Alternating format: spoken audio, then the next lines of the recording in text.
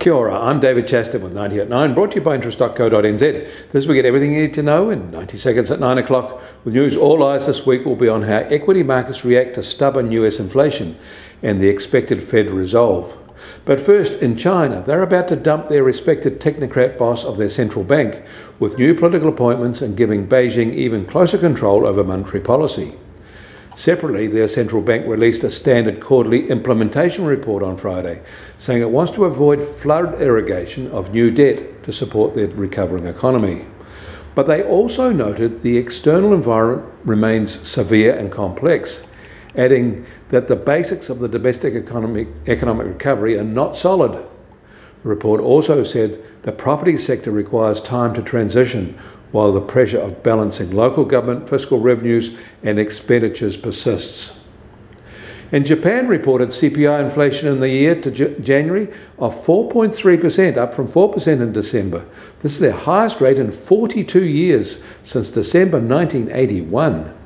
Food prices are up 7.3%, but generally it was driven by rises in the cost of imported raw materials and the yen's weakness. The annualised rate of change between December and January was almost 5%, so the pace is quickening there. Going the other way, Singapore's industrial production fell in January, and by much more than expected. It was expected to dip slightly in December, but the actual data was much worse and twisted the year-on-year result to a retreat. Over the weekend, we got data that shows the American policy response against inflation isn't working yet. Their core PCE price index, the Federal Reserve's preferred gauge to measure inflation, rose by 4.7% annually, higher than the 4.6% in December and surpassing the market expectations of 4.3%.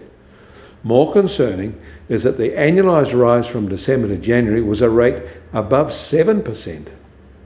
Better or worse, depending on your perspective, is that incomes are rising at the same rate.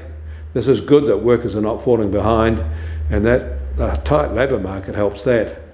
But it is bad because the policymakers will see that wage claims are a driver and wage push inflation is settling in.